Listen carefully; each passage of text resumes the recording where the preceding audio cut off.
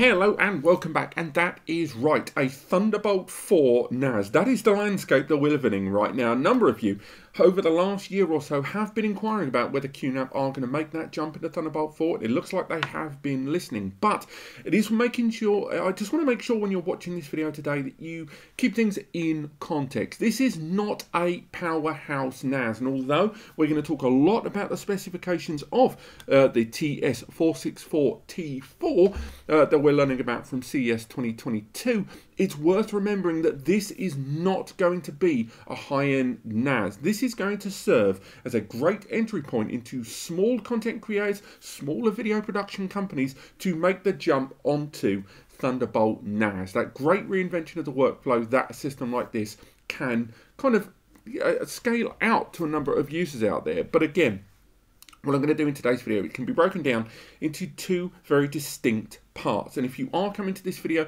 because you want to know the specifications, don't worry, we're going to knock that out early doors. In the second half of the video, we are going to talk a lot more about Thunderbolt NAS in general, Thunderbolt 4 NAS, and keeping people's expectations and realistic understanding of what this system can and cannot do tempered. We have to make sure when you look at a solution like this that you're not thinking it's going to do something it's not. And a lot of the fault of that comes down to how systems like this not so much are marketed, but what people's expectations are of Thunderbolt 4 as well. So first and foremost, let's talk straight away about those specifications. Now, the QNAP TS-464T4, or as I'm going to call it for the rest of this video, the T4, utilizes the same hardware architecture that we've seen from a number of 64 series releases in the closing stages of 2021. This is part of the SMB series. This is to make an affordable entry point into Thunderbolt NAS for smaller prosumer users, maybe professional photographers, those that run wedding photography, those that do video editing for YouTube and the like.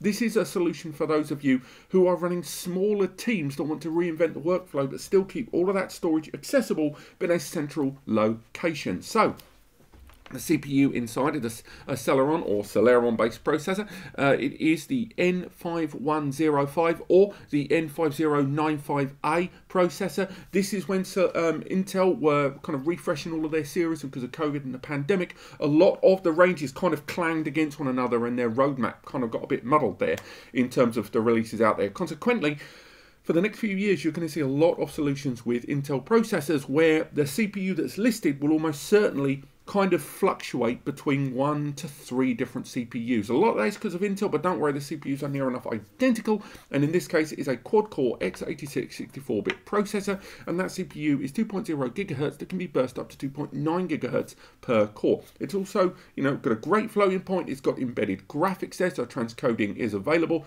and again, you can't really have a Thunderbolt system without a CPU that can handle graphics. The two come hand in hand. Now, from this point, a lot of the specifications I'm going to talk about, I'm sure already on screen, are ones that either QNAP themselves have confirmed or we can make educated guesses about. And I will stick a big old TBC on the ones that aren't confirmed. For example, the memory. We know this is going to be using DDR4 SODIMM, and based on that model ID and the way QNAP have run this series over the last few years, we know it's almost certainly going to be utilising the same chassis as that of the 53D series and indeed the B series that came before. Consequently, it's going to be using SODIMM. It's almost certainly going to be DDR4 with that CPU, and it almost certainly is going to arrive with 8 GB by default. I think that's unquestionable given Thunderbolt there. It's quite a hungry little process, that one. And I think it's going to be 8 GB by default, and given that CPU, it means you're going to have up to 16 GB there. But again, I can't see them including 16 by default there. On top of that, this system is a 4-bay NAS system there, so that's 4 hard drive bays. That means each of those bays supporting up to 20 terabytes. That means even in a RAID 5 scenario, this has the potential standalone of up to 60 terabytes of storage. Yum, yum. Now, we are going to talk a little bit more about RAID because that is definitely something to bear in mind with a system like this. But on top of that, there is also the inclusion of 2 M2 NVMe SSD slots inside. That means that this system is going to be featuring the utilization of those SSDs that are either going to be available to you as standalone storage, yum yum, either as tiered storage, which means that you have a merged collection of storage media of hard drives and SSD, with the system deciding based on utility and rapidity of access which data lives on which storage tier for faster access.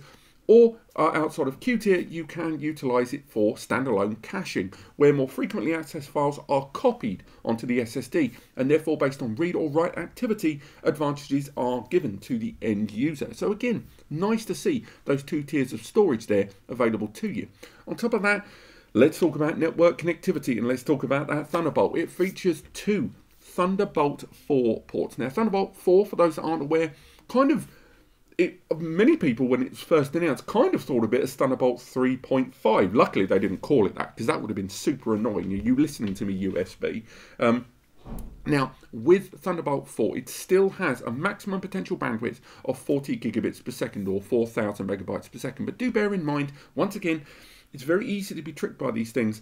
40 gigabits per second is the maximum bandwidth. It's the size of the pipe. It's always dependent on the hardware architecture and the media inside, how much you can fill it. It's very, very important to understand those two are not the same damn thing. Now, those two ports there will allow a connected user via Thunderbolt 4 or via backwards compatibility Thunderbolt 3 to connect with this NAS and directly interface in a stylistic DAS style, and I'll talk about that later on, to interact with the NAS. So that's two people that can interact with the NAS and its data at the same time. At the same time as that, this system also arrives with a 2.5 gigabit Ethernet port. So again, that's up to 270 megabytes per second network Ethernet, and indeed direct connectivity with the right adapters. And it has a 10 gigabit Ethernet port as well. That 10 gigabit port, allowing you to have up to 1000 megabytes per second throughput, means this system has a wide variety of network, internet, and indeed direct connection options open to you and your connected users and workflow. So to paint a scenario, you could have 1 to 2 people editing files directly on the NAS via Thunderbolt, and at the same time allowing a 10 gigabits per second or connected 2.5 gigabit Ethernet connection to the wider network. We have people working in distribution, in packaging, in all kinds of smaller, lower file level services for distribution and packaging of the editing products that the two connected Thunderbolt users can work on. It's a great way to reinvent the workflow where all of your connected users are all using that same system there. Now, alongside that, there is mention of USB, of course, on this device, but they didn't really confirm what that is. It's almost certainly going to be at least one, maybe two USB 3.2 Gen 2 ports there. So again, that means you can connect media of up to 1000 megabytes per second via USB. You can't interface with it using that port, of course. There'll be either USB standard 3 or USB 2 on there, because there is also an HDMI 2.0 4K 60 frames per second port there. So again, there is a huge number of connections on this system for both having that visual interface out, but also editing files on this system at all times. Now, that's pretty much everything we know about the hardware architecture of this device, and it's from here that I kind of want to talk about people's expectations and realistically looking at what a system like this can do. Because one of the biggest failings, and I include for QNAP as well as end users on this, of Thunderbolt NAS as both a concept and in its execution, is the language of it. Now, when you buy a Thunderbolt DAS, that is a direct attached storage box, a Lacey, a G-Tech, stuff like that, when you connect these devices, you connect them and you interface with them immediately. They pop up as an available storage drive on your Mac or Windows system, and you can interact with them. You can back up, you can edit, all that kind of stuff. Now, Thunderbolt NAS isn't quite the same. It does allow direct connection with it, but it uses a protocol called Thunderbolt over IP or IP over Thunderbolt, the way the order of those words changes all the time, depending on the direction. Now, what that means is you are using IP protocol. IP protocol, in its most basic form, is the network protocol that a NAS uses to interface with the wider network, a switch or a router or stuff like that. And it allows a user to interact with those files, and it makes the files accessible to multiple users at the same time, but also allow one user to still interact with it with the same degree of fluidity. Now, in order for the NAS to facilitate both NAS and DAS services, it needs to have a balance there, and it's the reason why Thunderbolt NAS never really hits the full degree of performance that Thunderbolt DAS does, because it has to balance that fluidity in its architecture. Now, A lot of people, when they buy a Thunderbolt NAS system, they are under the idea that when they get it, it will be as fast as DAS, and it won't be because of that fluidity and the access. But the other incredibly important thing to bear in mind here is this is not some towering rack mount. This isn't some massive 8-bay device. This is a 4-bay NAS. And if you populate this with hard drives, those hard drives, even if you stack them in the right RAID, like a RAID 0, which gives you no safety net, but does give you a greater performance as the RAID is reading and writing from multiple drives simultaneously, the result is that even though Thunderbolt 4 allows up to 4,000 megabytes per second bandwidth, those drives are not going to be able to fully saturate that connection. And once a user connects with it, I think realistically we're going to be looking at between 900 and maybe 1200 megabytes per second based on optimal media via that Thunderbolt connection. The other thing to bear in mind is multiple users connecting to this, they're not all going to get the same storage media. If all 4 of those hard drives are being accessed by a single user, I hate seagulls, and another user connects via the other Thunderbolt port to interact with the same storage area, although they've both got access to that 40 gigabits per second connection, they're both sharing that storage media. Now, yes, there are the SSD bays inside, which is great to see, which means you can create a separate storage area for those editors to use as like real editing, scratch disk, whatever. They can edit some of that high-end media there.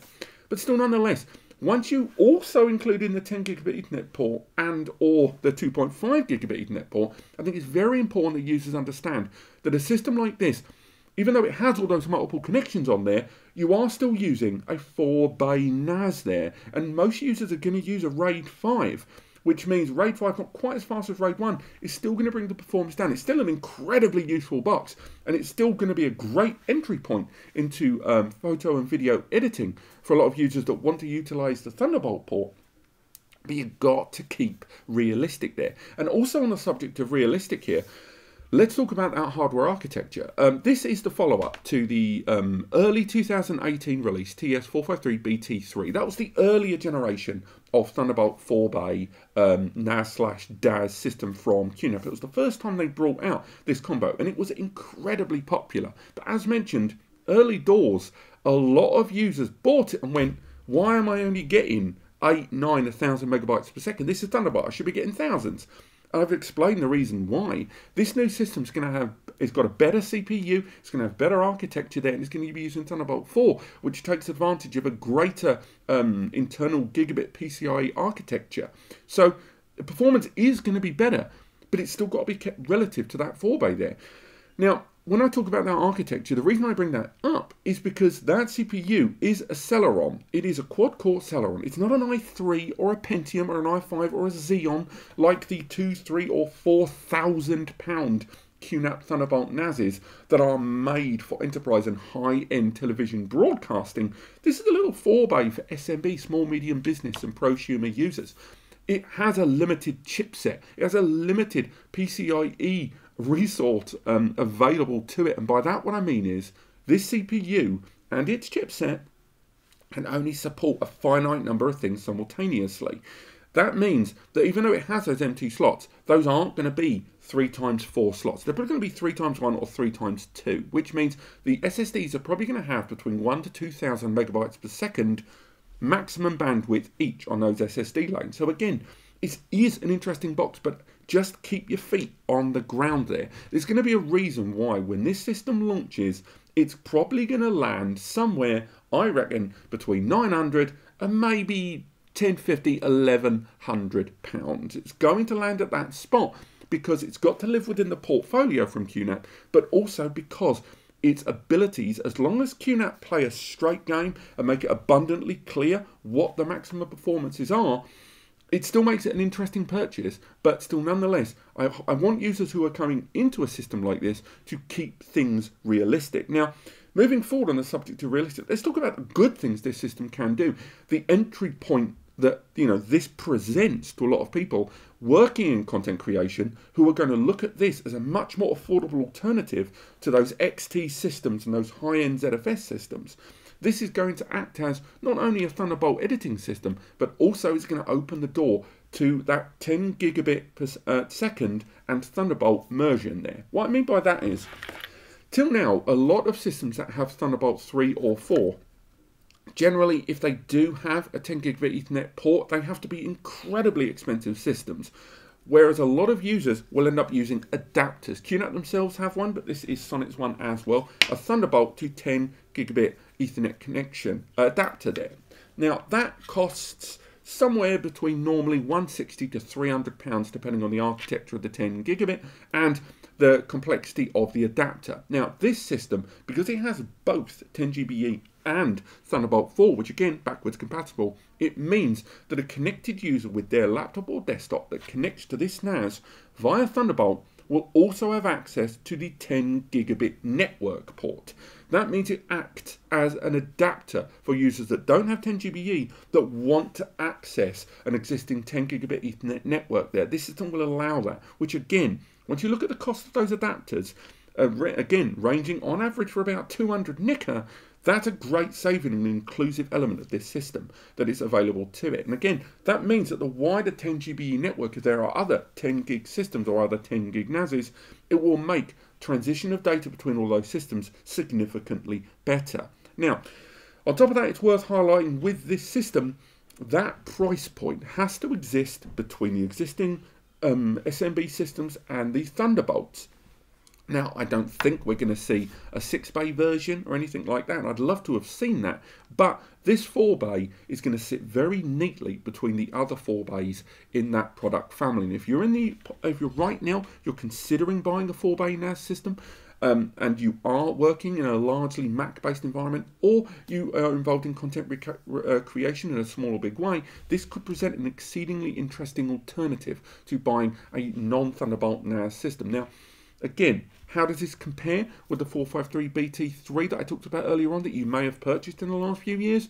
It's just better. It's better in every way. The 10 gigabit Ethernet port on there that this system arrives with is on board. It's not using a PCIe card. It is on board. The same goes for those M2 slots as well. So it's going to be exceedingly useful to most users who are looking at purchasing an all-in-one encompassing solution that has all of the hardware ready to go on day one. Now, it's not going to be ZFS equipped. That architecture is nowhere near powerful enough to support ZFS. It's going to be an ext4 system, so you've got your QNAP TS-5 platform to play with, which is great. For those that don't know about it, again, I've done a whole review on it previously. Do check it out on the channel. But again, file management, multimedia management, backups, cloud gateways, VM tools on there, surveillance tools, 8 camera licenses, all that stuff. It's an incredibly well-equipped system there. And QTS5, their latest version, although there's certain tweaks to the design of the GUI via the web browser that I'm not massively in love with, in most other regards, it is still a great and very versatile and